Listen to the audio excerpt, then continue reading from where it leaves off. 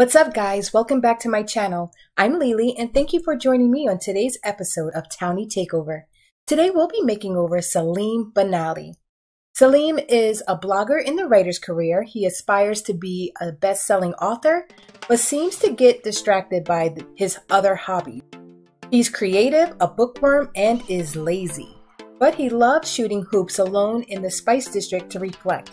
He loves chilling in Uptown where he clears his mind and watches the human statues, and he finds inspiration in the Spice District where everyone expresses themselves. The human statues, the buskers, the murals, he just breathes this stuff in. So I chose Salim for today's Townie Takeover because I feel he was dealt a bad hand. He is in this dirty, mice-infested, pipe-bursting apartment, and I'm like, nah, not anymore. So like this video if you enjoyed his makeover. Don't forget to subscribe to my channel and drop some love in the comment section below. And don't forget to watch the second installment to see his apartment reno. It came out so nice, guys. I cannot wait for you to see it.